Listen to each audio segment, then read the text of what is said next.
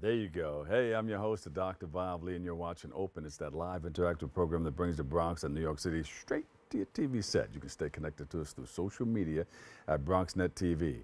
Leading things off, our first guest is the United States National Youth Poet Laureate, and she's with us today to speak about her passion for poetry and so much more. So please welcome to the show, Stephanie Pacheco. Yeah. Hey, hi. I'm so I have honored all to of be your here. family records Yes. and all that stuff. Right.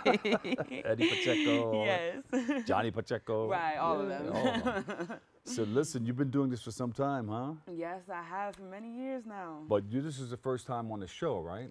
I was able to do a quick interview online during COVID a little while back. It was my first time in the studio here kicking it with y'all, so I'm excited to be here. So since you're here, we have this initiation process here. Okay. Should we do it? They didn't tell you about it. No, they didn't tell me about this. Are you a little skeptical or worried? I'm on the edge of my seat. I'm excited. So listen, take us to the beginning. How did you become interested in poetry? So I was always interested in reading and writing and using like literature and words to kind of escape to a different world. But my interest for creative writing kind of started peaking around middle school when I would be getting these, like poetry assignments in my English classes and that kind of thing. And I realized that I really enjoyed writing. But it wasn't until I got to high school and I got involved in like activism, student advocacy, and that kind of thing that I realized that my poetry could be used for something good. I could use all those stories that I was telling to uplift my community, to talk about things that I cared about, and to create action towards what I wanted to see in the world. And also, like, I can't talk about like my interest in poetry without talking about like where I'm from. Like, where you being from? I'm from the South Bronx. South Bronx. Here we go now. And I mean, I've always been surrounded by music, by storytellers. Like, I talk often about like, lunch table beatboxing and ciphers, and like when I was always around people who would gather together and just start telling stories and singing and rapping and all of that. So all this creativity was always around me. So it was like I was kind of innately pushed to poetry.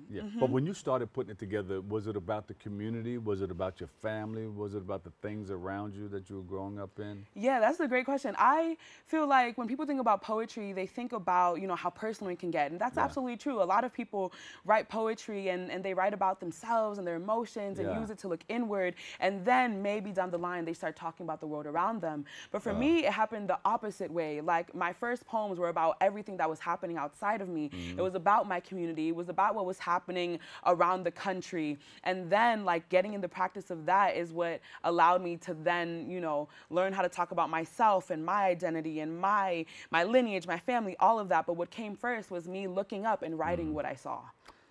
How did it feel when you became a youth poet laureate?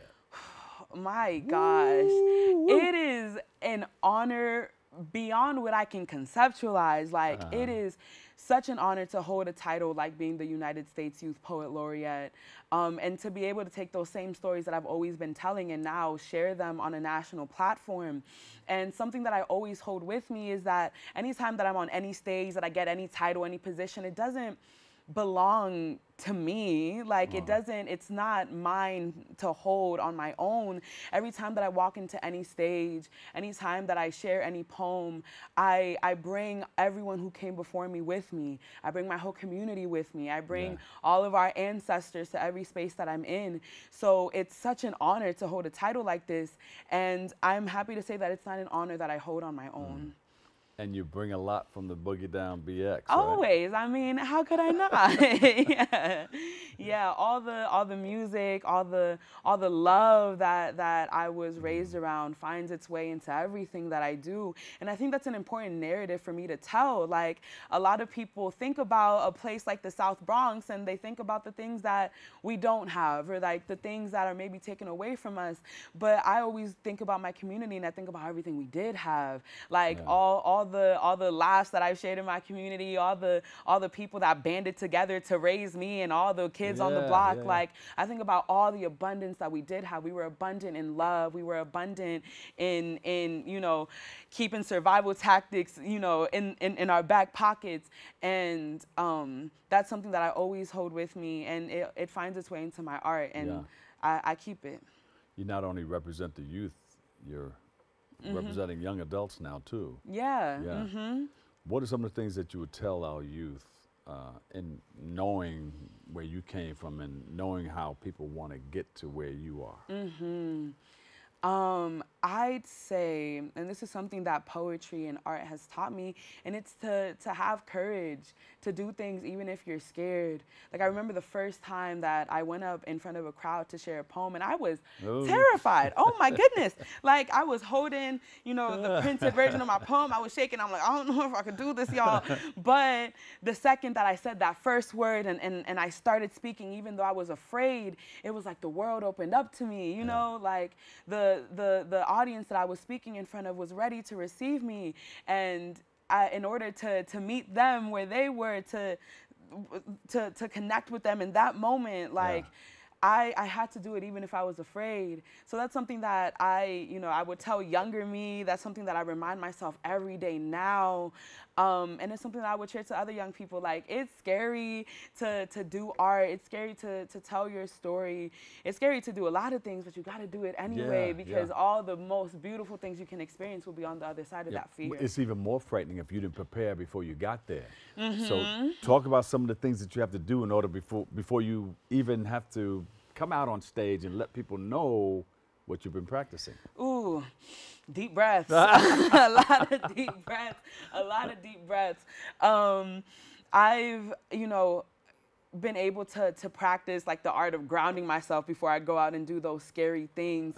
But what I've noticed is that these days, like, by the time that I'm, you know, getting ready to walk up to that microphone or walk up to the Bronx Net, you know, TV studio, like, all of that anxiousness that I might feel, I try to leave it at the door. And by the time that I get here, that I get to that mic, that I get to the stage, I try to sit with the gratitude of the fact that I even get to do this kind of thing. I sit with the gratitude of, again, all the people that have come before me, that have made space for me to do the things that I do. I sit in that gratitude, I sit in that love and in that joy, and I try to transmute that into all the words that I say. And that and the deep breaths, you know, gets me through the scary things. And doing it over and over and over again. You can't just say, all right, I'm going to, I know all about this before I get out there. Because that can be more frightening than anything else.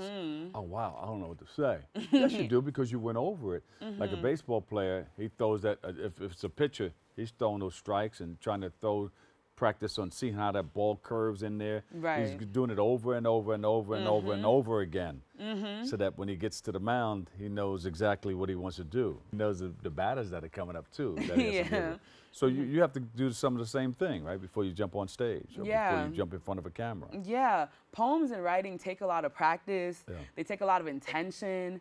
And I do a lot of that. Like, before, you know, a poem is ever, you know, met with a stage, like, you gotta do a lot of thinking, a lot of sitting with yourself. You gotta do the writing and the drafts of all of it.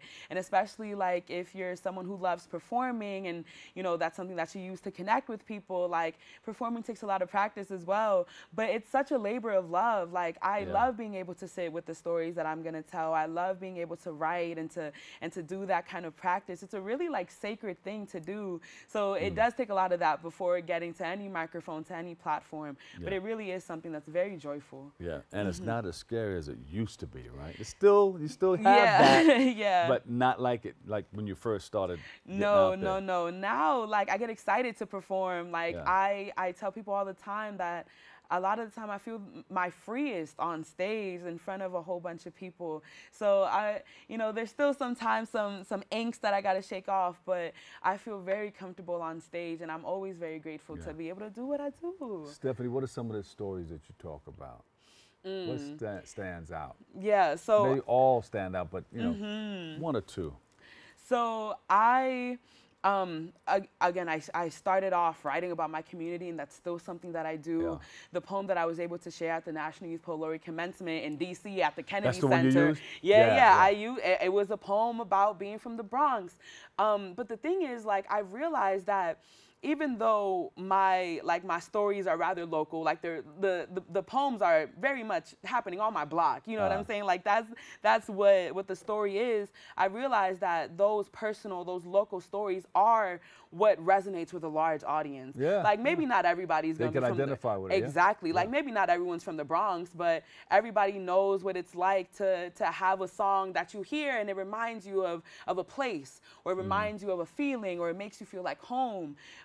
Everybody has, people in their community that they look to and lean on, that you're like, if I go this place, I know I'm going to see this person, and, it's going to be that. Like, everyone might not be exactly where I'm from, but people know what I'm talking about, because everyone has a place that they call home. So I keep telling the story of the Bronx because it's a story for all of us to share. And also, like, to the point that I was making earlier, like, talking about the Bronx, talking about how being from the Bronx, teaches me so much about the world, and, how the local is national. It's also allowed me to get language to look inward. So I find my poems also like, going into family lineages and into unpacking histories and into allowing me to unpack my identity. I speak a lot about being someone who is Black and Latina at the same time, and poetry has allowed me to navigate that. Poetry has also allowed me to talk about make commentary on what's happening in the world and in the country, and it reminds me to dream bigger and broader than what currently is, and also hopefully allow the same for other people. So it's a lot of stories that I get to tell through my words. Yeah, and you're a CUNY student also. Yes, yeah. I am a CUNY student. Still doing it. Still doing it. Still a CUNY student.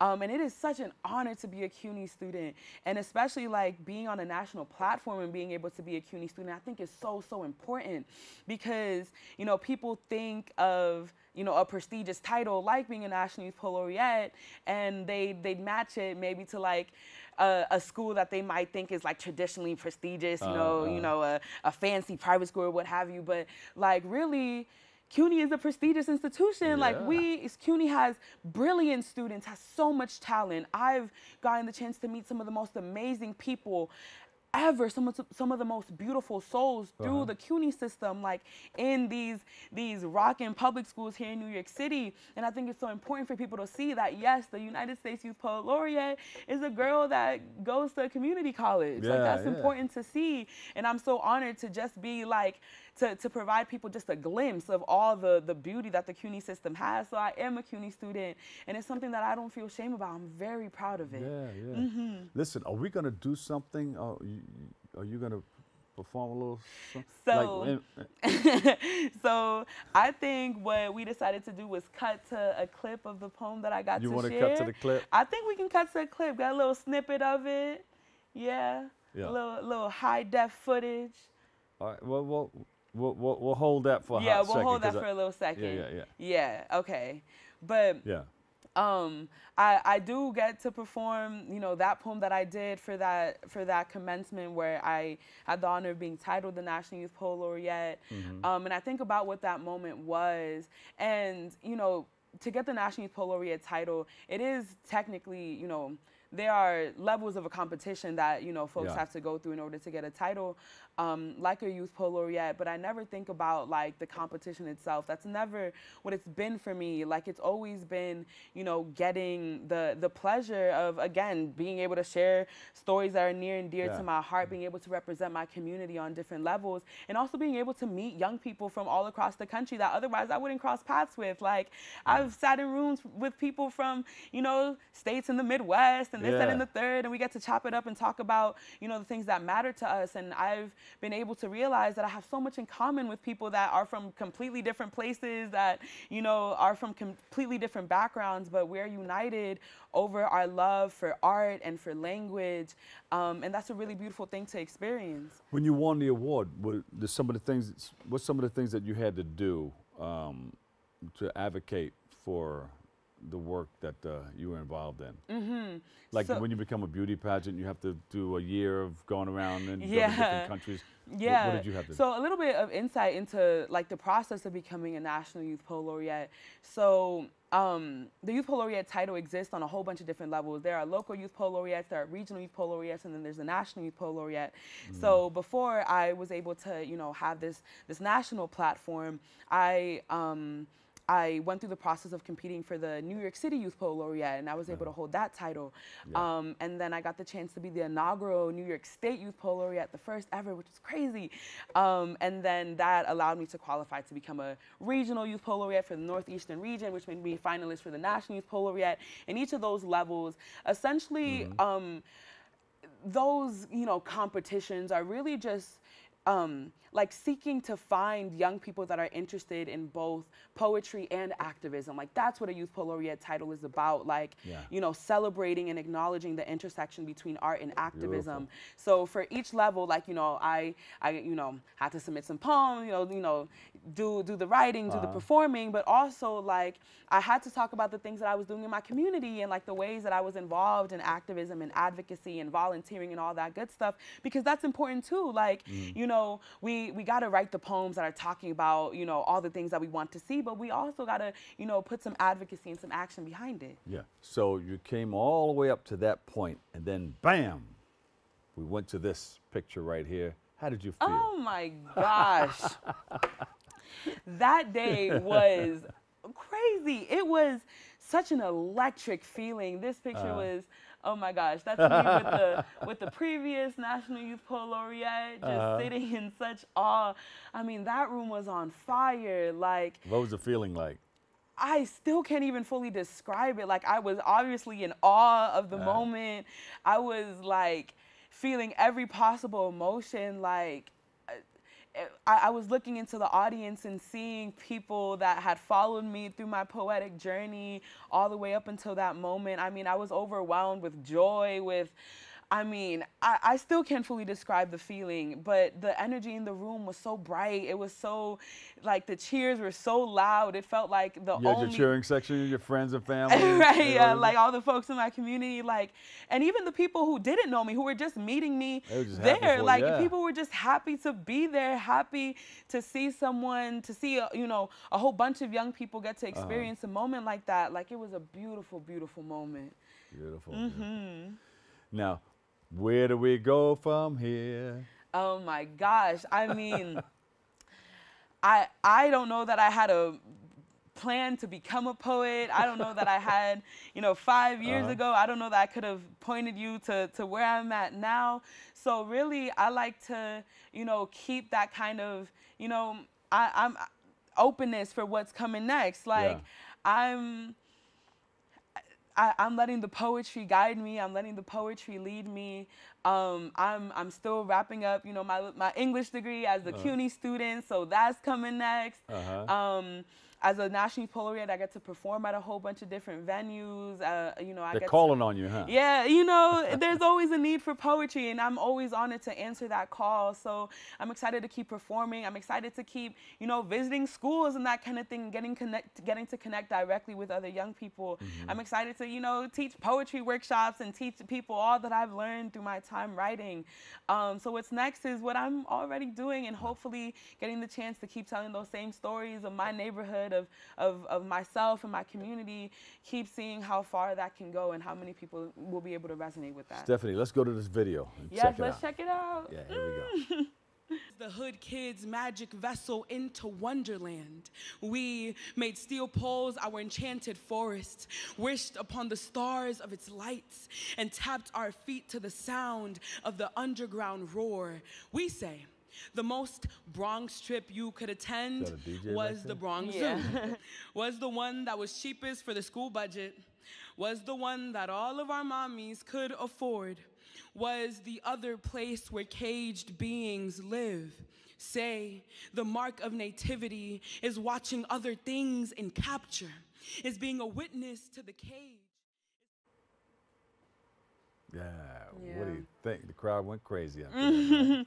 I mean, people gave me a lot of energy to feed off of, and I'm glad I was able to give it back to them. You were like a rapper because you had a DJ behind you too, right? Yeah, in a way, yes. Yes, in fact. Yeah, yeah, absolutely. He was able to give you a beat every now and then? I mean, we had some, you know, musical transitions and whatnot, but the poetry was kind of standing on its own that day. But hey, there's no denying the connection between poetry and hip hop. So in some ways, I was doing a rap of sorts at the Kennedy Center. Yeah, you know, rap and poetry, it goes hand in hand. Like a hand in the glove. Now, people wanted to contact you to come to their school, to teach, to do poetry, or to get you to come anywhere across the country. Social media, website. Yes, absolutely. So I'm always so honored to connect with people, always so open for anywhere that poetry is needed. I'm on social media at the Stephanie Pacheco, pretty much on anything. People can reach out to me through there, and I'm always so happy to keep sharing all the love that poetry has given me. Are you related to the Pachecos? Maybe, you never know, right? Maybe, maybe. Everywhere I turn, there's a new Pacheco that I got to learn about. So maybe I got a cousin out there that maybe writes some poems too. Yeah, Johnny Pacheco, Latina, you know, Latino playing music. Maybe, maybe. Well, listen, thank you so much for joining us, okay? Thank you so much. Good luck in everything that you do. Thank you. And do your thing in school. Always. Take care of business, and we will see you out there on stage somewhere. Yup, somewhere. And yes. come back again on TV. Absolutely, absolutely. Thank you so much, Thank Dr. Bavli. Thank you, BronxNet. It's always an honor. You got it. Stephanie Pacheco, poet, United States National Youth Poet Laureate. We'll take a quick break. We'll come back with more right here on Open.